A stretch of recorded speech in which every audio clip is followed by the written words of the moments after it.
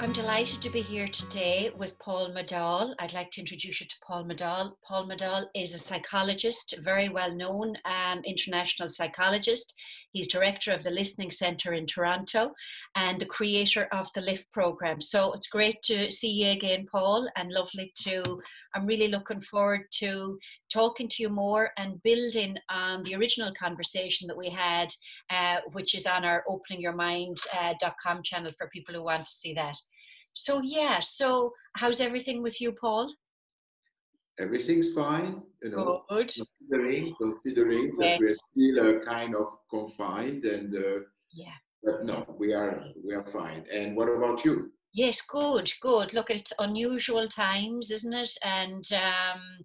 And interesting times, I suppose, in terms of what we do, in terms of using the sound therapy, the listening therapy with children. So I suppose what I wanted to start off really is by asking you, I mean, you're a psychologist with many years experience. And I suppose as a psychologist with so much experience, what led you to start to use the sound therapy or the listening therapy? Before I start, I want to introduce Rosalind Pessino, who is going to be part of the... Hi, Rosalind. How are you? She's going to be there to be sure that everything works. Okay, great. And also will be part of some of the later in the interview, in the conversation, because she knows the work very well. We are working very closely, and it's teamwork. Absolutely. And part of it. Okay. Yeah. Well, and that's what I should have said, that you very much got a team there at the Listening Centre in Toronto. So it's lovely to have you as well, Rosalind. So tell us, Paul, as a psychologist, what led you to start to use sound therapy? Well, the use of sound therapy started much earlier than be a psychologist. In fact, it is the use of sound therapy which brought me to become a psychologist. And I would say become a psychologist on paper, by going to university and learn the field. But in fact, it is what happened before in my life, before, during, and after sound therapy that I benefited from, that made me the psychologist that I am. Because I think, the word psychologist means a lot. I think I have a certain vision of what psychology is based on the work I do. And I think, and that's not new for many psychologists and for many people who are in the helping field, is that we go in that field in the beginning and we are attracted by this field because we are trying to help ourselves. Absolutely. Okay? And what happened to me is that for the 18 first years of my life, I was very learning disabled, in the sense that I couldn't read and write. I had a diagnosis of dyslexia, which was a popular diagnosis of that time. But, if I had been diagnosed at other time and in other place, I would have been given diagnosis of certainly ADD, perhaps not H because I was not a jumpy type, but ADD, the diagnosis of auditory processing disorder. I mean, all those sophisticated words that we are using now to say that we are not doing well or as well as we could, as well as our potential will allow us to be. And one of the first things that I learned, and which influenced me a lot as a psychologist, is that one of the big problems of children who have a learning disability or learning difficulty or language difficulty or communication difficulty is that they have a vision of themselves which do not fit what they are able to transmit to others, which means that there is a disconnect and an ongoing frustration, and with all those things which can come with it, inhibition, anger, frustration. Exactly. Because I see myself being that, But that's not what I show to people. That's not what I show to teachers. That's not what I can do to satisfy my parents who are always worried about me, disappointed by my marks, etc., etc. This is really, and particularly when you reach the early stage of teenage and adolescence, this learning problem, difficulty with reading, writing, or expressing yourself becomes really with the developing of what is called ego of yourself, as a sense of yourself, it becomes what I call an existential problem. Who am I? What am I going to do? And which means that there is kind of an infection of a problem which goes much, much beyond the wall of the classroom. It becomes everywhere. The way I've always sensed what is being learning disabled, particularly when you have a difficulty with language associated with it, is like being a foreigner in your own language, in your own country, with your own family, and I even would say within yourself. Yes. You're disconnected. Yeah. And the sound therapy that I come to benefited from happened when I was 18 years old. I met, and I've written about it and so on. I'm not going to go into the detail.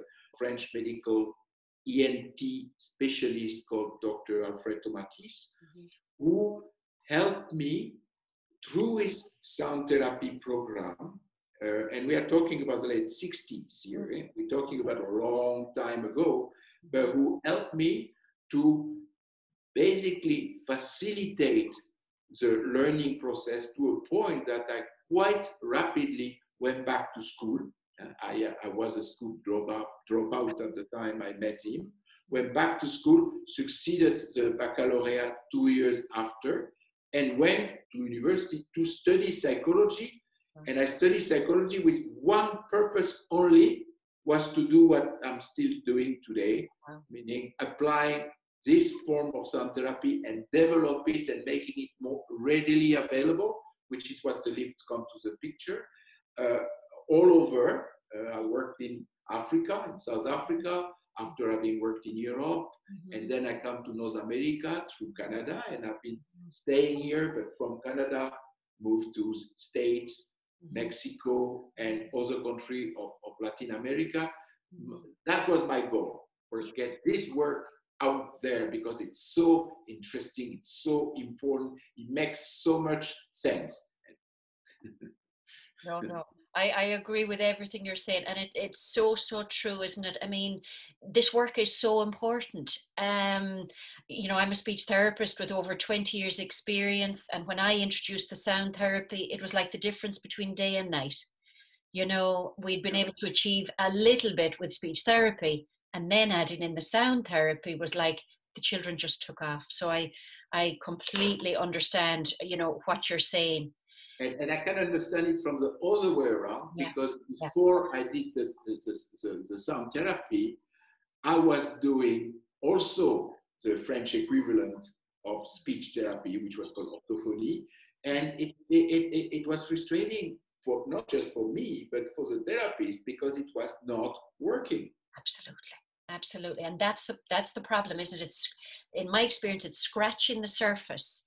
But with the sound therapy, like the LIFT program, you're getting into the child's nervous system or the adult's nervous system in a very different way.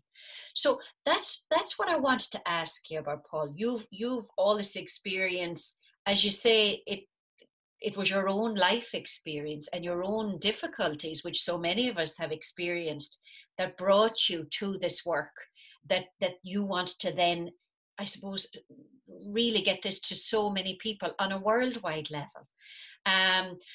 You've mentioned many different diagnoses there, from specific learning difficulty, and I think this will resonate with a lot of parents, because they're thinking, golly, is this something for my child? So you've mentioned specific learning difficulties, ADD, ADHD, auditory processing disorder, speech and language difficulties. So who are the clients that you feel benefit the most from sound therapy? Well, really all of the above. It's the thing is that we have all those diagnoses, and I will add to the list nonverbal learning disability. We know the people who have not difficulty with speech and language, but those kind of kids who talk at you and not to you, you know, the missing social cues and so on. That's another category. Also, all the problems which have to do with development, slow, particularly slow development, delayed development, what we call developmental delay, global developmental delay, are very good candidates to the sound therapy, as well as problem having to do with relating to others, which of course on top of that of that list being the autistic spectrum disorder with all its form and all its level of severity. This is what the program seems to work the best with, all the above. Now, of course, because we are stimulating the ear, the auditory system, children who are going to react the best are those who tend to be more, what I would call receptive listening or receptive auditory type of difficulty. And as a result, affecting the expressive. I do not express myself very well, either orally or in writing, because I do not receive, for a reason or another, I do not receive the information loud and clear, crystal clear. And if we can work on the receptive, which means that those who respond the best or respond the fastest, or the first type of response we get when we help a child is going to be that receptive part. Pay more attention, is more focused, do not misinterpret messages as much, can receive multiple instruction easier, is not as disturbed by the background noise in the classroom. This is really, I think, those who react the best, or the fastest thing.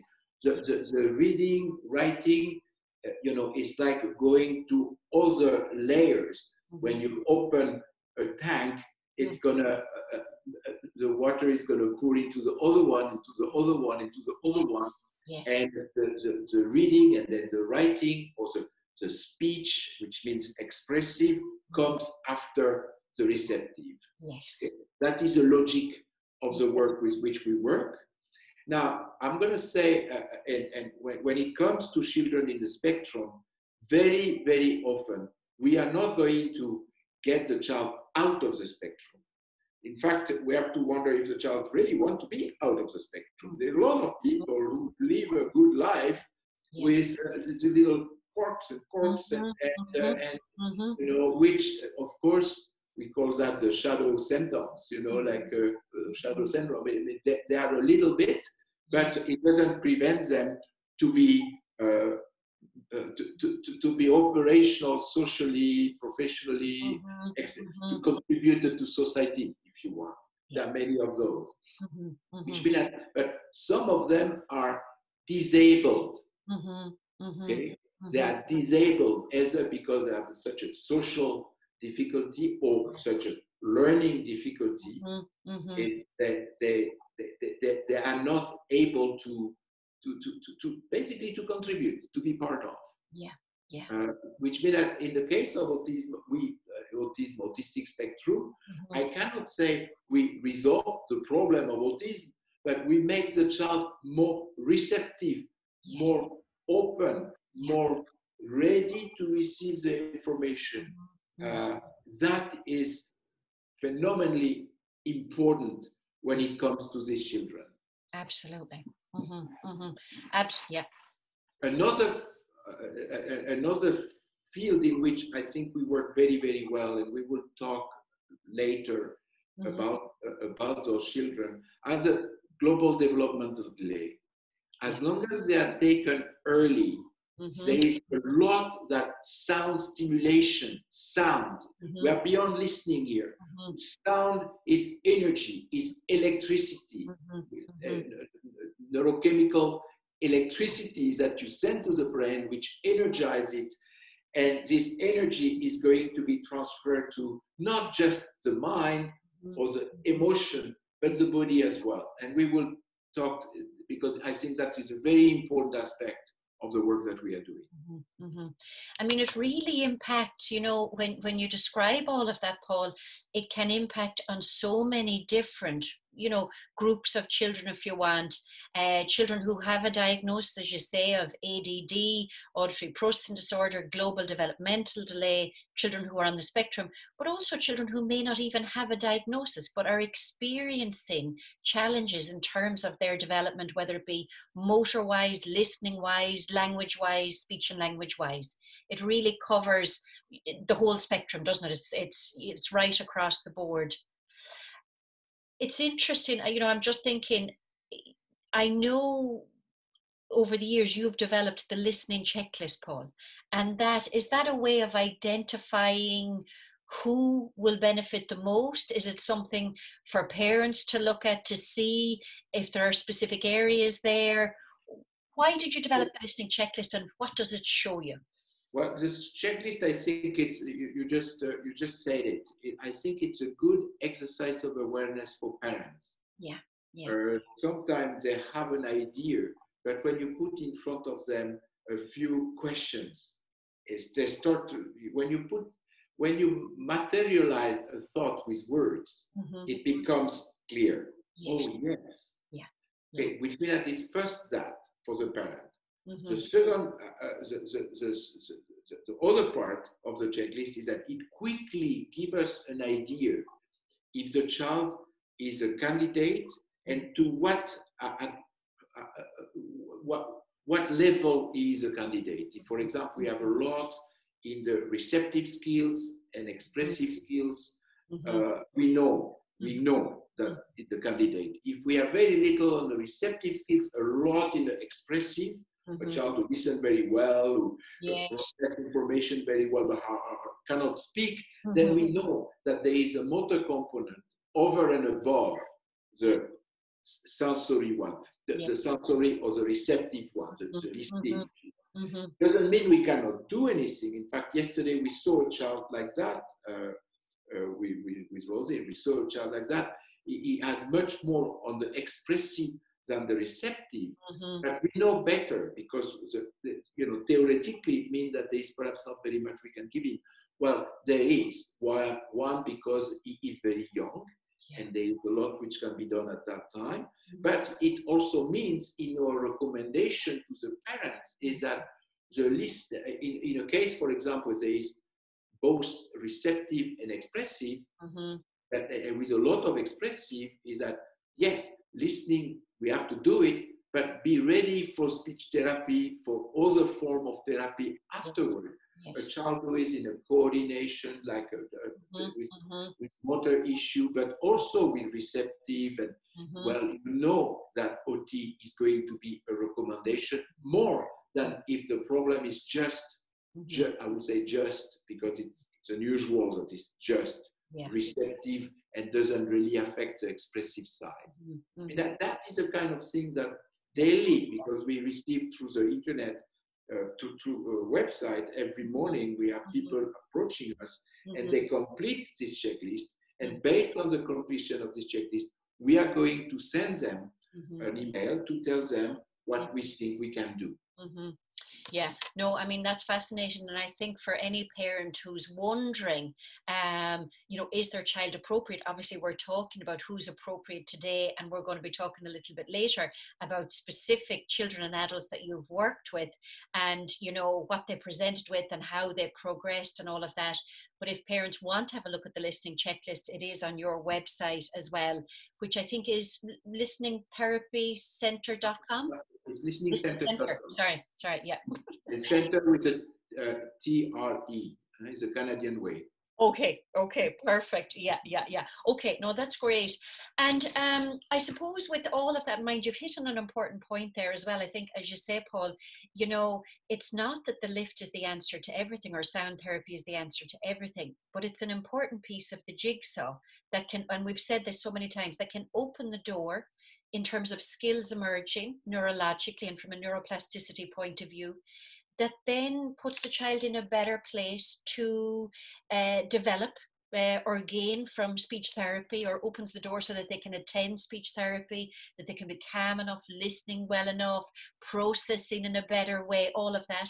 Or from an OT point of view, an occupational therapy point of view, or whatever it is. So it can not only develop a child's skills or an adult's skills, but opens the door to others getting involved who may be necessary as well. And I think that's an important piece, isn't it? Yes, and it's important, but it's also important to, particularly for clarity for parents, Yeah. to try to establish a certain order in Yes. what has to be done first. Yes. I think what has to be done first, particularly with children with allergies and so on, is to clear that part. Yeah, okay, absolutely. we see a child who arrive with big Dark circles.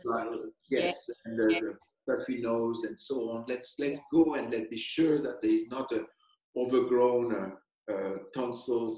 That Absolutely. look at all this. Okay, so let's take the medical, the physical and the dietary. Okay, clear up the system. Yeah. Then there is the preparation to the ground. Mm-hmm. So the preparation, like if you are working on a Play-Doh, Yes. and the Play-Doh has not been touched for a few days, you are going to you are going to work on the Play-Doh, and then you are going to shape it the way you want. Mm-hmm. With the lift program is about working the Play-Doh. Yeah, absolutely. The work of the speech therapist, the teachers, the OT is going to be giving the shape. Mm-hmm. Mm-hmm. Now that the system is flexible, is malleable. Yes, yes. No, absolutely. And I suppose the way I would look at it as well is, it's like you said, that the biomed, allergies, intolerances, toxicity in the system, that needs to be sorted out first. Right.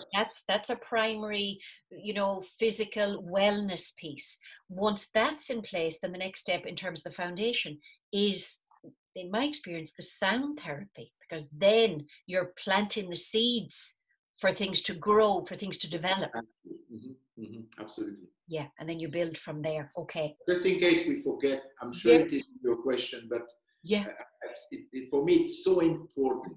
Yeah. It's what makes sound therapy unique. What makes sound therapy unique is that you do not ask anything to the child other than wearing headphones and enjoy the hour or the 2 hours. That's all that you ask. And you are working on his reading ability, spelling, all those things that he doesn't even want to talk about, particularly when you reach a stage of teenage and adolescent. They don't want to talk about that things. The first thing they want to do is to put it aside of their mind and think about something else and go and play or listen to the music, but not that one. Which means that there is a very important work to do in preparing the child. If you're going to go to play, we like to take children in the summertime and make it sound like it's going to be like a summer camp around headphone and music, and it's going to be fun, and and children completely forget the reason why they come. And then we start talking business, like asking them to read out loud and so on. But they already have done a lot of preparing of the ground. And even when you prepare the way we present the reading is we're not going to emphasize on the word reading. We are going to emphasize of telling stories to others. Like we emphasize the oral, the expressing orally. And it just happened that it is on a piece of paper that you have to decode, but we don't put too much emphasis on that. Yeah. No, and that's the beauty of it, isn't it? It's so non-invasive. And as you said in our last kind of discussion, you said you're not asking the child to do more of what they're already struggling with.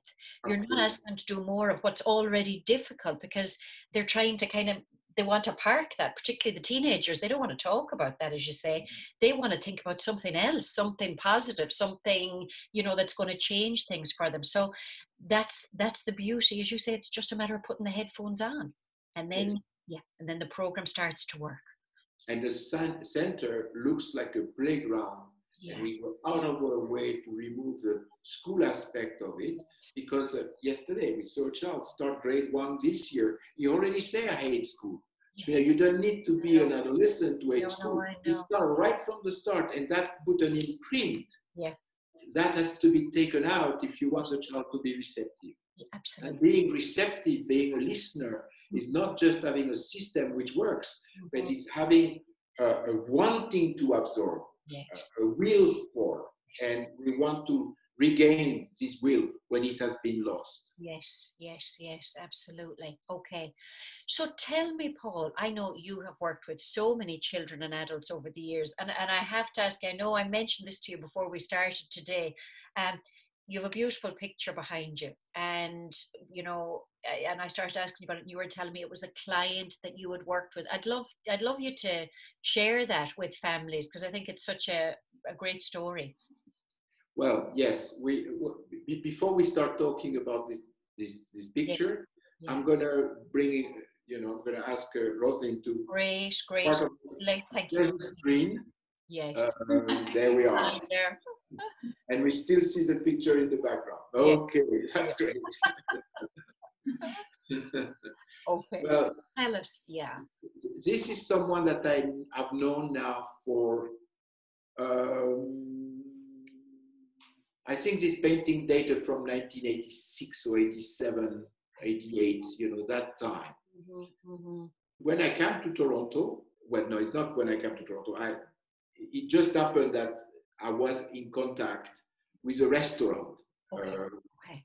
And in that restaurant was a waiter who was extraordinarily entertaining, Yes. fun, like we're putting a show in such a elegant and fun way for people that the restaurant was crowded every night just to come and see Robin. I mean, he was just an incredible entertainer.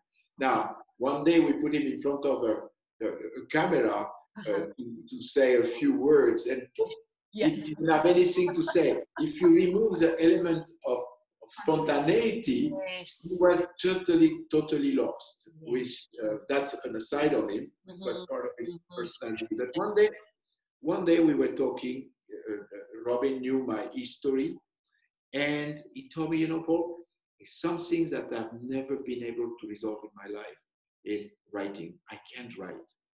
And I would like to write. And I could see that he's a storyteller and so on. I can see really that he had things to say. And I said, okay, let's start with a program. He told me something that I didn't know, but he was already going to see a tutor for me. I was spending a lot of money, hours after hours, learning how to write, and it didn't work. And the guy was in his mid-30s, and really it was really a big problem for him. And we started the program, and he started, improving, writing, yes. But, I have to be honest, not writing at the level where he wanted to write. I mean, he was 35 years old, could not write 2 lines wanting to be a novelist. Okay, he didn't say it, but it sounded like that. But what we do, and that is something that I've always done with people, children as well as adults, while they spend the time doing the listening, is to doodle. Not necessarily to draw, paint, because automatically children have these pictures that it has to be formal and well done. Yes. Play with a pen, with a pencil. And I suggest Robin to do that. And he started with very, very nice little doodles, and then he started putting some watercolor on the doodle. The first ones were not bigger than a stamp. Okay.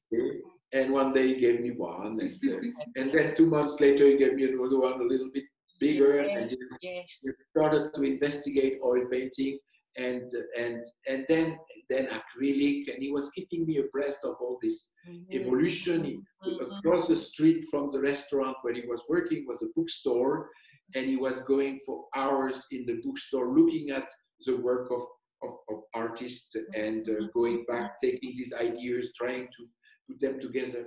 And within a few years, he stopped being a waiter and started becoming an artist, having his own show, selling his own art, doing all the things that artists do to make a living, Yes. season greeting cards and all those things.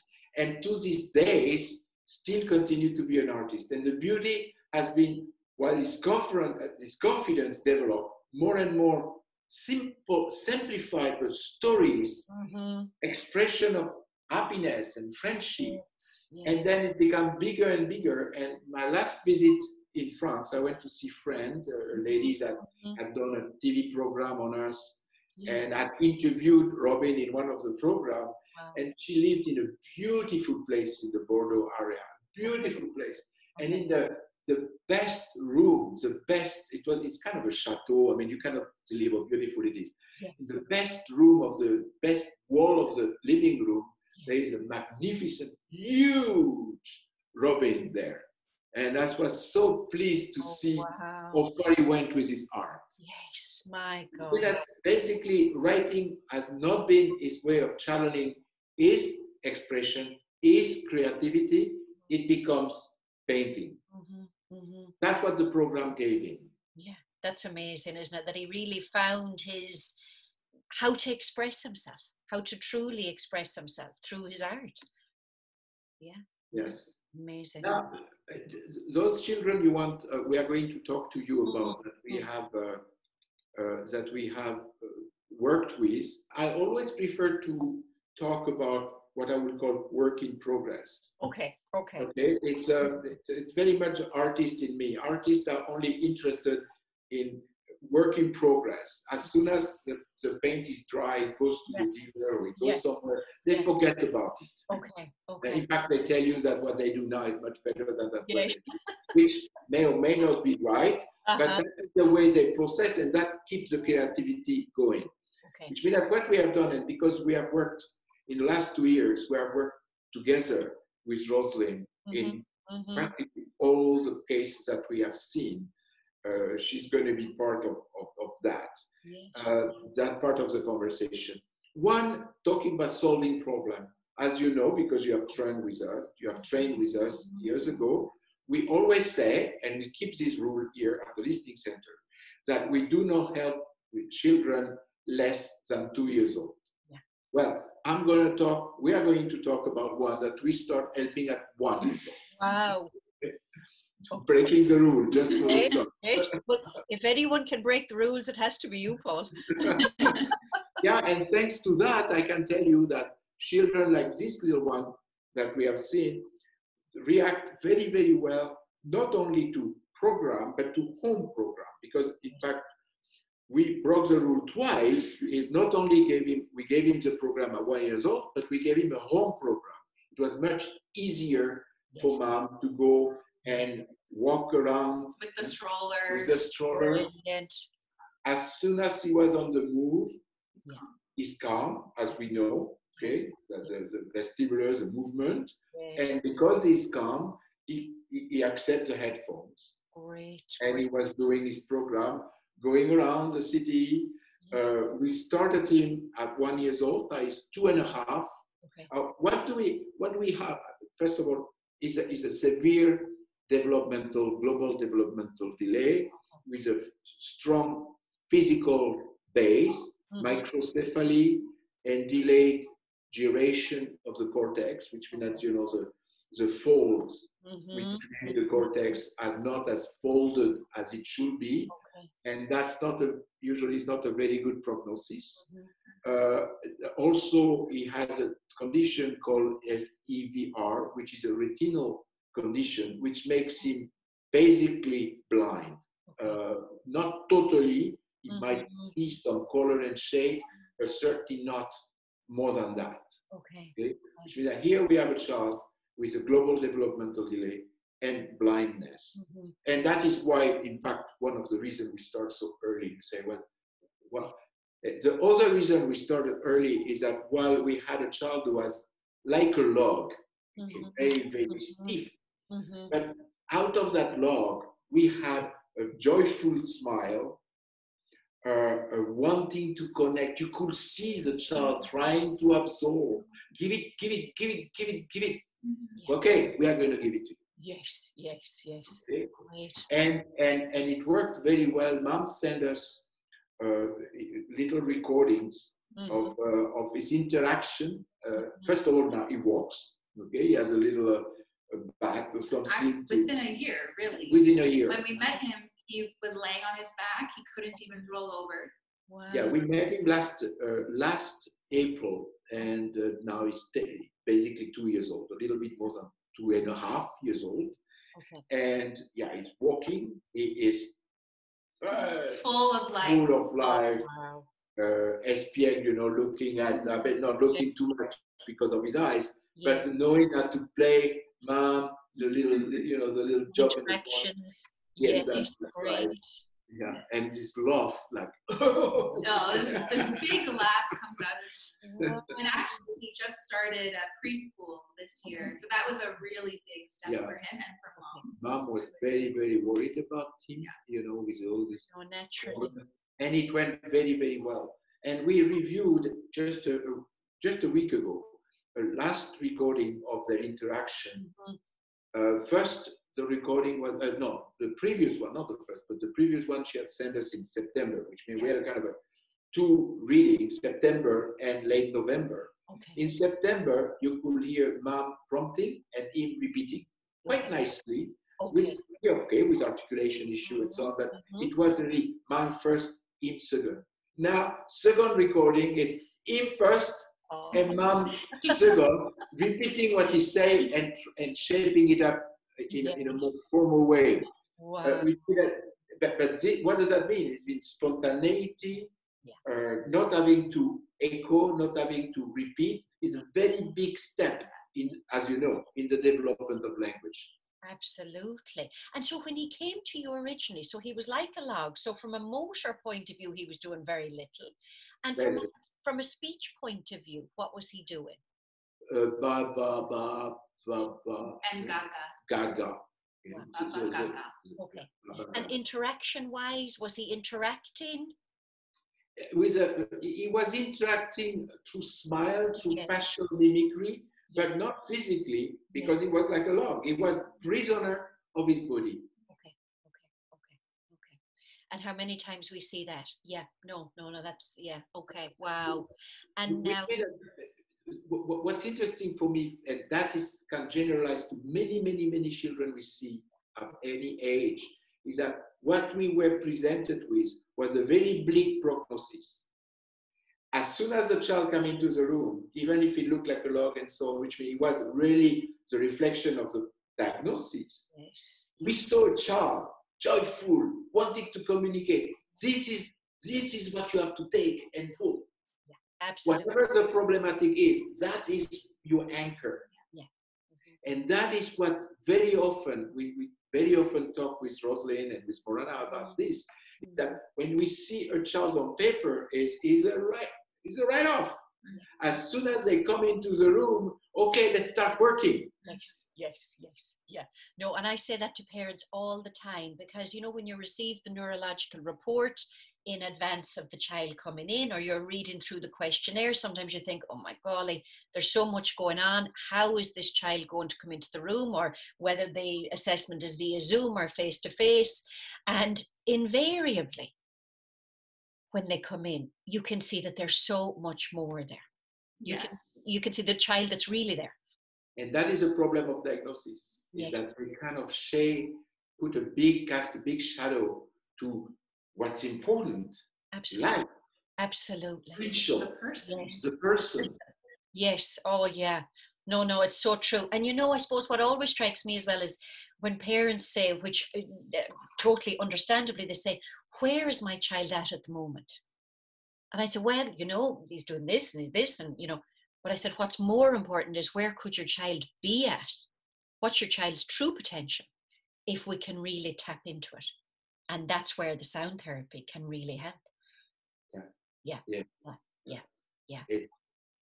And sometimes the sound therapy do not do very much, from the point of view of the therapist. Yes. And you have extraordinary results. Why is that? Well, I have this visualization of being disabled and being able. sometimes, and I see it as my nose is below the water. That makes me that I cannot breathe, I'm disabled. Or my nose is just above the water and I can breathe. Yes. That enables me. Yes. Now, of course, sometimes there is a lot of water, which means that we need to work to bring the level of ability to come up and start expressing itself. But sometimes it's not very much below the surface.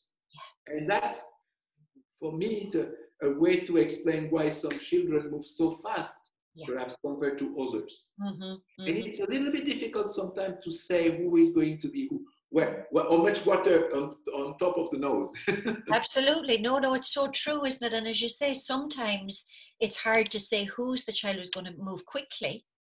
Yes. Children can present very similarly sometimes.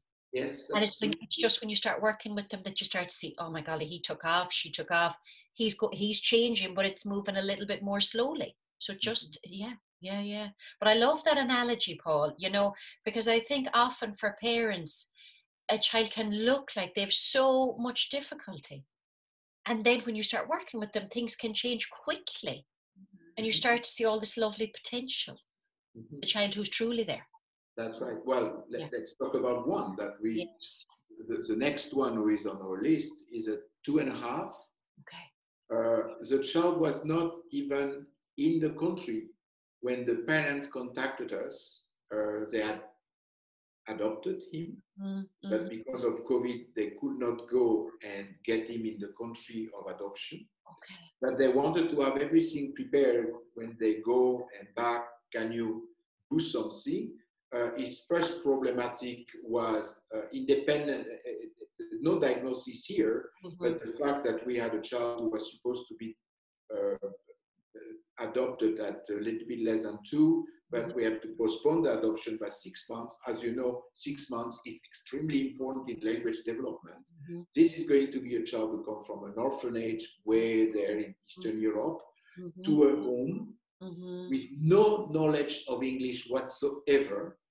Wow. And the parent wanted to know what can we do language-wise, but more as a communicator, how are we going to communicate with this child in such a completely new environment? And we say, okay, give him a couple of months when he arrives in order for us to have a benchmark, in order to see if there is anything in his more than just a language barrier. And then we saw him. And we did some things that also we broke the rule a little bit in the work of the list. We're breaking a lot of rules over there. That's the way things move forward. What do they say? Rules are made to be broken. That's right, exactly. If we go through alternative fields, it's because we are not too cozy with the rules. Exactly. No problem with the rules to begin with.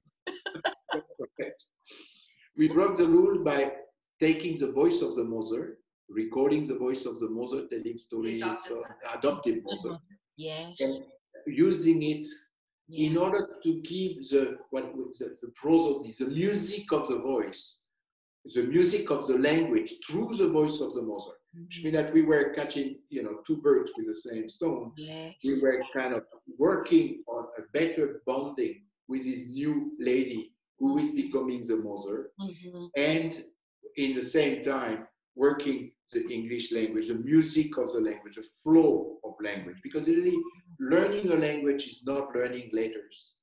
This is an adult way of doing it. A child learns the dance of it, the movement of it, the flow of it, and we have to give that to a little 2.5.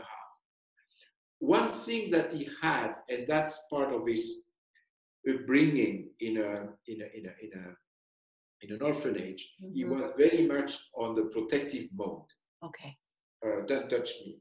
The parents go around the city with bicycle, where they have to put in the helmet, sit him in the little seat, and he was screaming his lungs out. He was scared. He was scared of being constrained. And the first thing which happened when we start the first intensive is that here he was. In fact, I saw them in the street. Here he was sitting on the back of the bicycle and putting himself because he wanted to go. Lovely. Oh, wow. Yeah, yeah, yeah. God, it's amazing. This is a good recommendation. The program worked very well. First, because he is young. Second, because he needs something.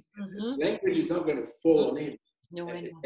And I think the listening work can really help him with that. The next one, if you want, we continue. Is a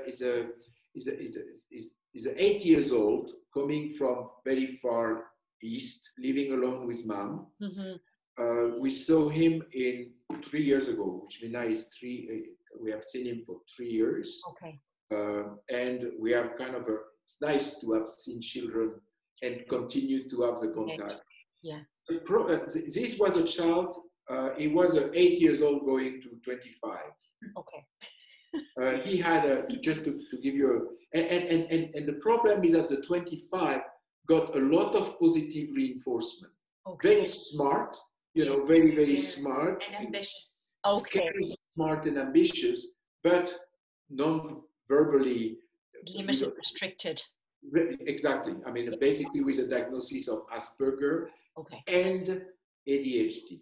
That's why it come for us. Okay. But he was so smart that he had, when I say positive reinforcement, he wrote a letter to the prime minister of his country to say, you have to do this, you have to do that. And the prime minister wrote him back, which means that talking about reinforcement of the thing that's fine, but let's work on something else. This kid didn't have any friend, didn't relate to anybody, but wanted to save the world in his head. Me. And what we have from the mother is that the awareness of other. Let me read some of the notes that I put there. Yes, directing is me to the awareness of others, which means that all this wanting to help is fantastic. That is what the therapists see as, as that is what's good. Yes. It's not that he just wants to make money. He wants to help people. And now he is involved in all kinds of things, helping the classroom, as a support for other kids, accept the help of other people, which is very, very new for him. Yes. Yeah. Basically, and I have to say, more than that is something we really pride ourselves on. When you do a sound program, you also have to accompany with support, counseling, guidance. Yeah. You do that, we need to do that. And the counsel guidance, and the mother was very open to a guidance, saying, what can we do to help him? Because we had all this conversation, getting into his body, and I say, sport, get him out there, social sport, getting with other people. And she did it, and he went, and he worked. She also did some things that I don't know if I had advised her or not. I don't remember that part. But she, because of the culture, she involved him into meditation. Okay. And it worked very well for him. Oh, interesting. The intuitive side it worked very, very well for him. But basically got into his body for doing what he wants. And little by little, you see him becoming a person who is going to be successful, who is going to be helpful in the society, which means that he is going to use this big potential he has on top of the head and pass it through. I can hear parents saying, golly, that sounds amazing for that child. So he looked like he kind of had underlying maybe Asperger's, so difficulty relating with others, maybe difficulty empathizing with others, interacting with others. He had it all up here, as we see with so many children, but that they find it hard to kind of ground all of that and make it real. So how long, when did you start to see changes with them? Like when you did the first program? We start seeing changes very fast. It didn't go very, but these were not the type of changes we start seeing. The change we start seeing is a better regulation, more communicative, more able, less rigid, more able receive a bit more flexible. Yes. And mom was very proactive. She saw that right away. She was not this type of person who said, oh, but there is still so much which we haven't seen. Yes. And Yes. we have been dealing with these parents too. Yes. But look at what you see. Yes. See what there, and then imagine that is going to go on. There is a move. There is a development which has to be taken place. We very often talk about our work is developmental. Yes. We have to go to the layering of development, starting with step 1 and then 2 and then 3. And that is really this unfolding that has been happening in that with this child for 3 years. We're still in contact because he has some boosts from time to time, which may after the core program of 2 sessions, we give him I don't have the number, but at least 3 boosts. They live very far, which means that now they're back around Toronto. But for a long time, we were sending the equipment, they were sending it back, and we had an interview with mom on the phone, and she was telling us, and for us, it was like, oh, it is unfolding. Yes. Yeah. And this is the thing, isn't it? I think that can be confusing for parents sometimes, because naturally we all have this idea in our head of what we want and what we think we should see. And I think obviously from our point of view, we're trying to reframe that and explain we're starting from the bottom up and the inside out. So, things are going to develop and start emerging, and it'll build and build and build towards, the child's potential. But it's funny, I often say to the parents, and I find it so true with the lift. For me, I trained in the lift many years ago with you, Paul, and Marana. And for me, working with the lift with children is like watching the brain unfold. It's like, oh, so that's how the brain works. Yeah. So that's, I often say this to parents. I'll never forget when I started using the lift first, I had 3 little ones in a group in clinic, and they hadn't a sound between the 3 of them. They had not one single sound, nothing. They ranged in age from about 4.5 to 6.5. The lift started, they became more regulated. Then one of the little ones started to do this thing with his mouth. Then the second little one started doing the same thing. And over a period of about 3 days, they were all the same on different programs, but at the same stage in terms of days, if you wanted the lift. Within 3 days, they were all doing this thing. And, oh my God, what are they doing? And if only one had been doing it, I'd have said, okay, 3 were doing it. And I thought, oh, Jeannie, what's going to happen next? Then the first child who had started doing that, right, started to make sounds. Then the second little one started to make sounds. Then the first little one started to make words. Then the third little one started to make sounds. And it built so that by the end of the 30-day program, they were all not only making sounds. The child who had changed first was actually putting words together now, as well as everything else that had changed. The second child who had started to change second, I think, was using single words by the end of the program. And the third child was making a whole variety of sounds. But what it showed me was, okay, so this is how the brain works. First, we've got to get the information from the brain to the articulators, that you've got to do something. Something's got to start moving here. Then the voice came in. Then the sound started to build from there.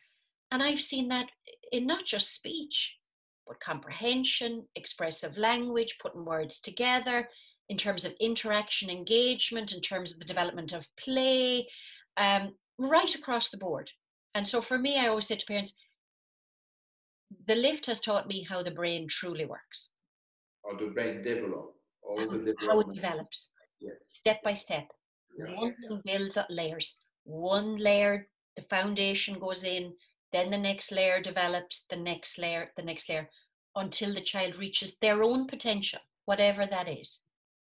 Yeah. So God, it's amazing. Yeah, and the 2 last case we want to talk about, the 2 last, we want to talk about a very good illustration of that. Okay.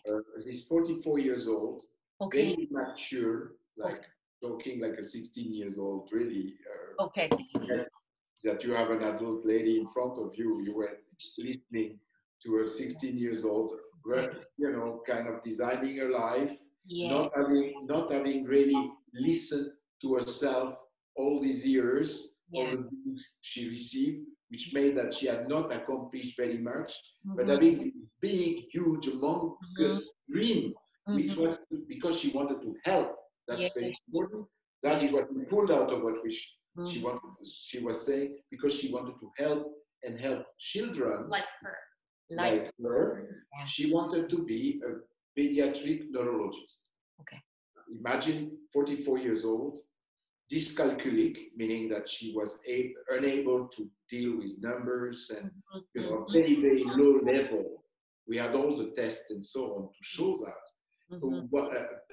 Basically, not knowing anything of chemistry and biology, was preparing herself to go to college in order to go to medical school at 44 years old.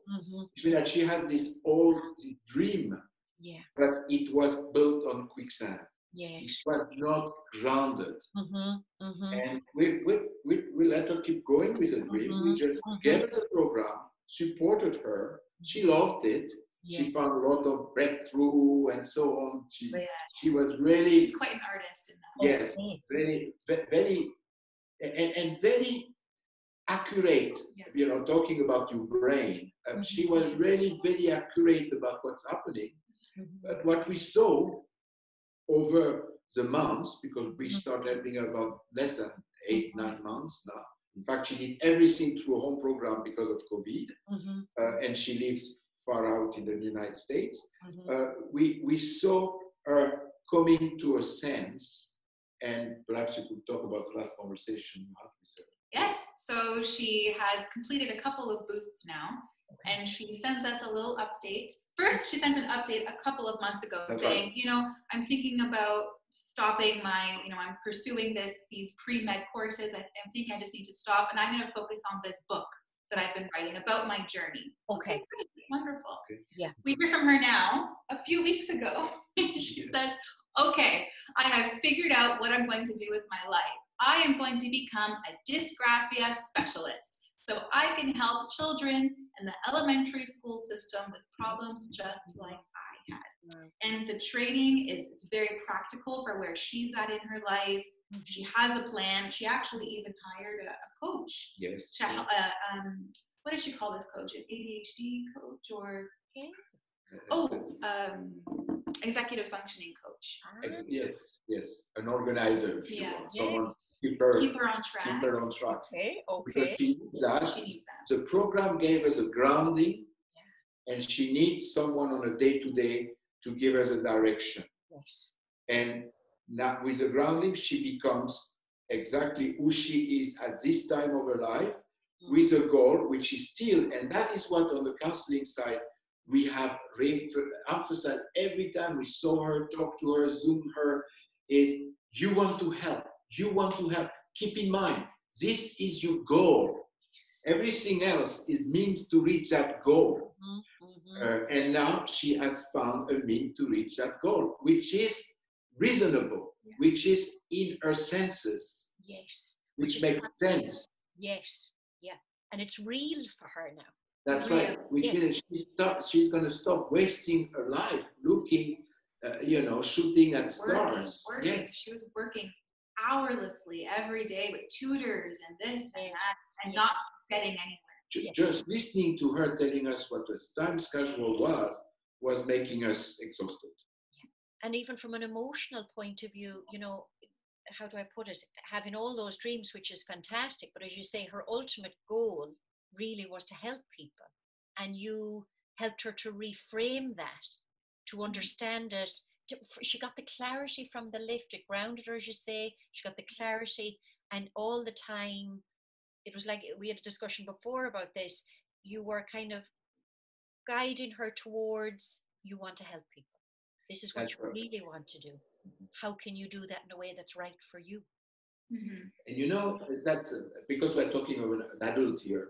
Perhaps I'm going to add something because it's very often in our conversation with Rosalind. It comes from her background as the background of Rosalind. I'm an expressive arts therapist. Okay. That's basically finding art and expressive art as a means of psychotherapy. Okay. I have in my past been very interested in the psychotherapy process, because I see, I've worked, we don't talk too much of it, but a lot of my work has been with adolescents and adults. Yeah. And I see the listening as a way to help people to move the different steps necessary that you go, the solving the problem that you are going to solve with a therapist. I mean that it brings the material to the session of psychotherapy. I knew a famous psychoanalyst, Jungian psychoanalyst, who did the program and who became some kind of a mentor of mine when I was still in France. He was saying that the listening work precipitates catharsis. That was his way of, psychoanalytic way of saying what it does. And it's very well said. And in that case, she wanted to help. We didn't tell that. She said that. And we were just like the midwife, listening to her, giving a little bit of reminding her that it's health that she's talking about and not neurologist or neuro. It is neuro, but it is for helping. Perhaps another way of looking at it. And go back and do some listening, come back, and little by little, as we explained it.